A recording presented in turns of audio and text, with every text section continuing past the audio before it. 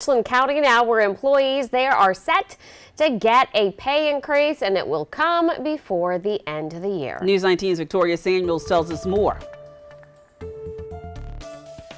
After a 2022 compensation study and analysis, Richland County Council members voted for an employee pay increase. Employees who work full-time for Richland County will receive an average increase of an extra $4,777 per year. This increase will cost the county $11.2 million annually. Donna Weaver was the only county council member to oppose the vote. Pay is important to a lot of people, but also hours are important as far as being flexible. Time off is important. Benefits are important. I mean, I would have liked to have looked at, hey, could we change some of the benefits in a more cost-effective way without necessarily going up on salary this much? Because I felt like this was a pretty, in some cases, it was a 20-25% increase.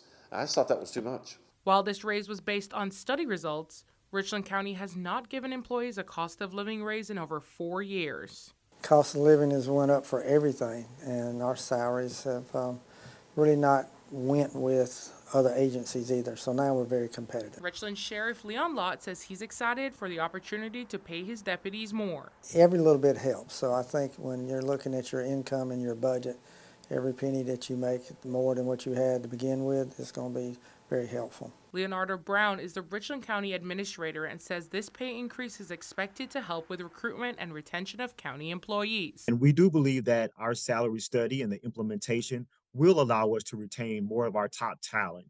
It will allow us to attract people who are also interested in providing a service to their community, but who maybe are concerned about not having a livable wage that will allow them to live a comfortable life here in Richland County. Victoria Samuels, News 19 WLTX.